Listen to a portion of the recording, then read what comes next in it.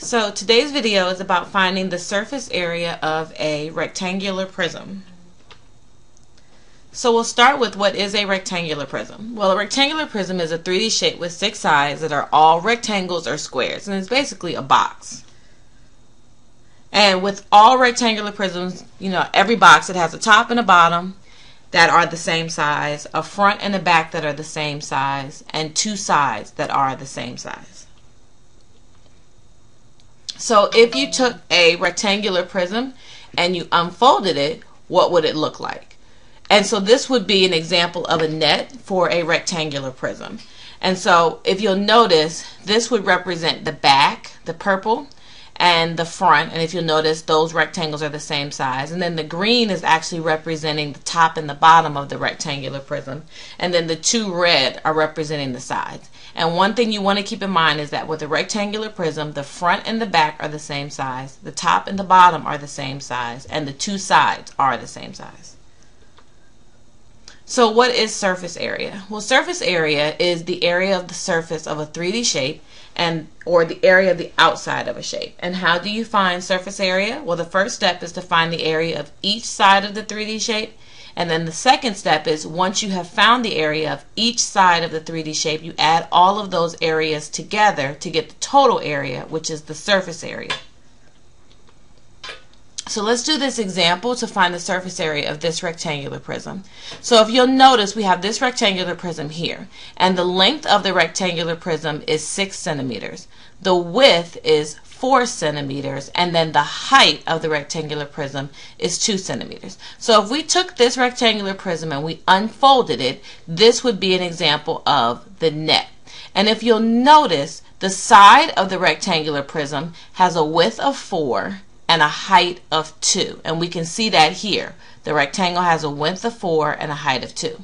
Then the front of the rectangular prism has a width of 6 and a height of 2. So if you'll see here, the blue shapes are representing the front and the back. And as you can see, they have a width of 6 and a height of 2. And then the top of the rectangular prism has a width of 4 and a length of 6.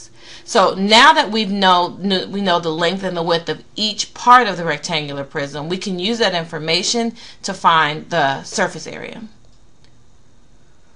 So we'll start by finding the area of the top of the rectangular prism. So if we look here on this diagram on this net, the top of the rectangular prism has a length of 6 and a width of 4. So the area of the top of the rectangular prism is 24 centimeters squared. And then we know that with any rectangular prism, the top and the bottom are the same size. So the area of the top and the bottom will both have an area of 24 centimeters squared. So now we want to find the area of one of the sides. So we know that one of the sides has a length of 4 and a height of 2. So that means the area of one of the sides of the rectangular prism is 8 centimeters squared. And again, that means both of the sides of the rectangular prism have an area of 8 centimeters squared. Then the last thing we want to do is find the area of the front of the rectangular prism. So we know that the area of the front, we'll have to multiply the length, which is 6, times the height, which is 2, which means that the area of the front of the rectangular prism will have an area of 12 centimeters squared.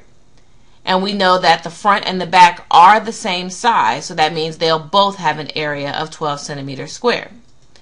So to find the surface area, what we're going to have to do is, because we know that the area of the top is the same as the area of the bottom, then that means we're going to take the area of the top, which is 24, and we're going to multiply that by 2, which means the area of the top and the bottom will be 48.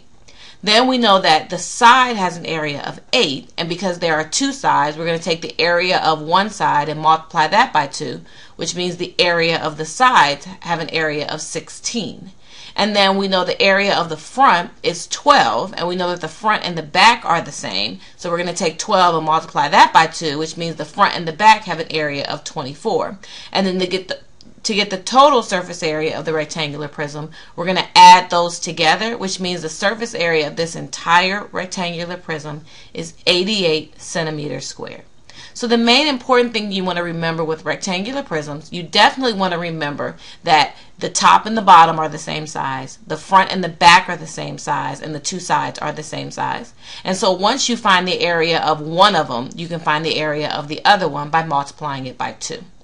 And then always keep in mind that surface area is the area of the entire shape. It's all of the faces, and a rectangular prism has 6 faces. So you got to make sure that you find the area of all 6 of those sides in order to get the surface area.